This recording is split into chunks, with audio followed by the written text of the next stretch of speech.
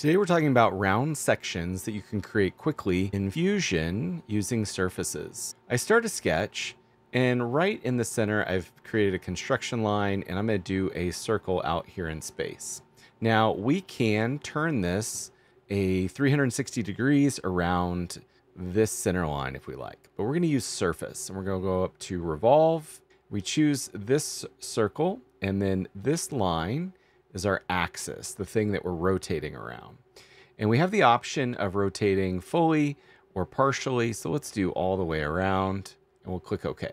Now what this has created that's different than like our solid revolve is that this is a surface body.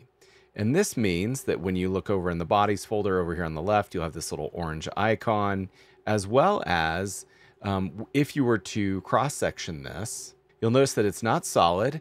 And if you were to measure from face to face, there is no thickness because these are surfaces. Now, if you want to create a section that you revolve and it's only partial, this is where surfaces can be really quick because you don't have to finish sketching out the rest of this profile.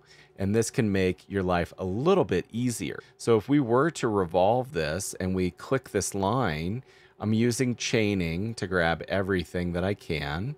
I'll click axis, and we'll select this axis. And now what I want to do is only revolve it 90 degrees. So I choose partial and 90 degrees. And so it's doing a 90-degree section that is just a surface body. It's a series of faces. And now if we quickly wanted to make this into a solid, the easiest way you can do this is choose Thicken. You can check out my other video that I created just on Thicken.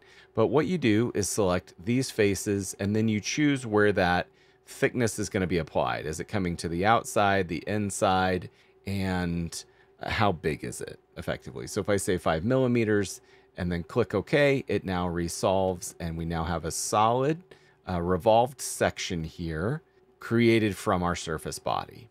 And why this is kind of cool or helpful is if you were to create an open section like I just did and you want to revolve it, if we try to do this with solid, we're not going to be able to because the profile is not closed.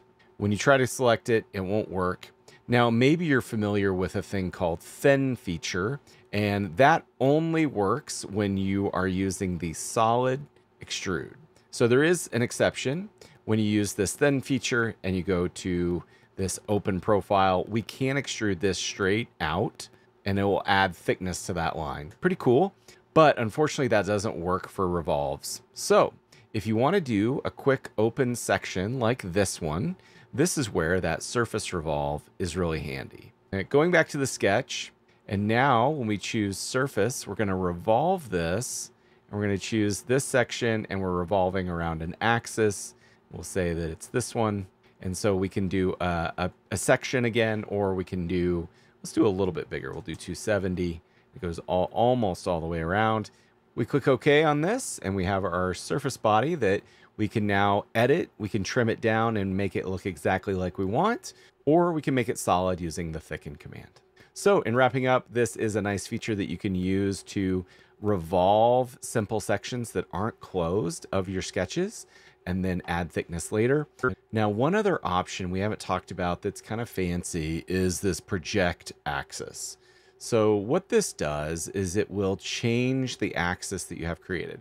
I have an axis kind of off in space at an angle. So I'm expecting this rectangle when revolved to go around in space. So let's look at that first. We're going to select it, and it's going to go around this profile. So it takes the profile goes around this one and in a revolve fashion to 270. If you were to look at this line, how would it be projected on the original sketch plane? Well, the sketch plane is the front plane. This is the one that we sketched this rectangle. So you can see our kind of diagonal or angled line in space, if it were projected flat onto this face or onto this plane, would just be a vertical line.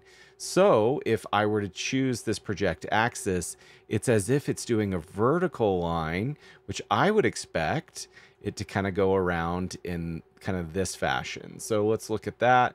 We'll hit project, and it now is going around, and it's even giving me this kind of preview of what the axis looks like. So an interesting way to solve it, just be aware that when you toggle this, you sometimes can get pretty different results based on how that axis that you've created would be relative to your sketch plane that you're working on. Another thing with axes, let's choose this profile. You don't have to have an existing axis. You can go up to your reference geometry, like your original planes, your original axes over here. I can use these. I don't have to sketch around these. So I'll come over and choose axis and not these planes to be more clear. I can choose one of these 3 reference axes. Let's choose this blue one. It'll go around this one in space, giving us a revolve around an existing reference axis. Thanks for watching. I'll see you guys in the next video.